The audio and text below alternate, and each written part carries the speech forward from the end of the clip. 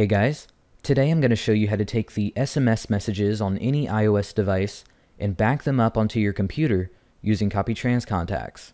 Now, as you can see, I have CopyTrans Contacts installed already, but once you're ready to download it for yourself, click on the download link that's beneath this video. Once you have CopyTrans Contacts open, connect your iOS device to your computer, and CopyTrans Contacts will load up the existing data on your device.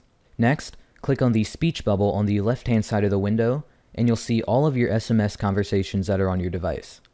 Now select the conversations that you wish to back up, and click on Export Selected. Then select your desktop and click OK, and your selected SMS conversations will be exported. So to show you that it worked, I can open up my desktop, and you can see that I have my iPhone 5 folder, which contains my backed up text messages in the form of separate HTML files. And if I open one, you can see that I can view the entire conversation inside of my web browser. Now I also have the ability to interact with certain elements in the conversation. For example, I can jump to the bottom or to the top of the conversation.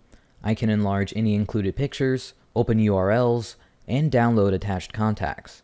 And that's it. Thanks for watching this video, and I hope I helped.